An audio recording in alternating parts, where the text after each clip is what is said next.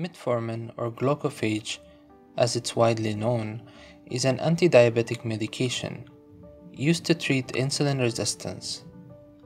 Metformin is the first-line therapy of type 2 diabetes in obese patients.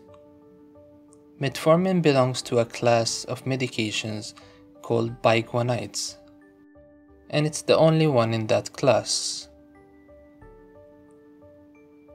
The mechanism of action of metformin is very interesting, as it is different than other anti-hyperglycemic medications.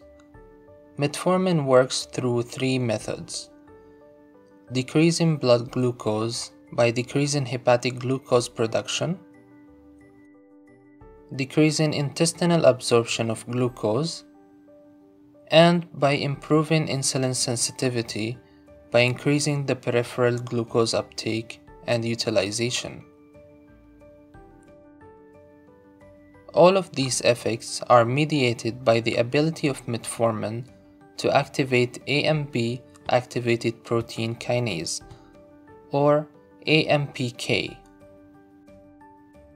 AMPK is a liver enzyme that has a crucial role in insulin signaling, whole body energy balance, and the metabolism of glucose and fats. Metformin also increases AMPK activity in skeletal muscles.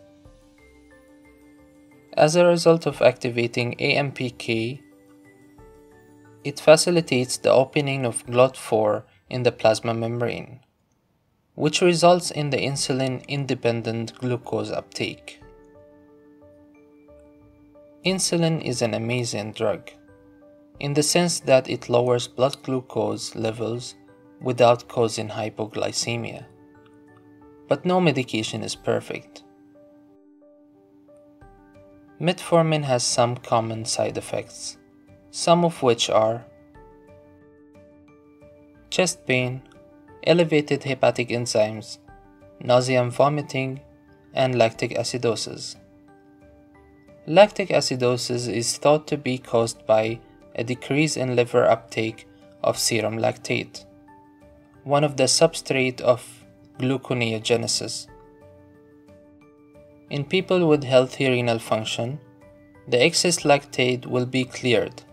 However, metformin should be given with caution in people with any renal impairment. Thank you guys so much for watching the video. If you liked the video, make sure to like it, subscribe, and tell me your suggestions for any future videos. And see you next time.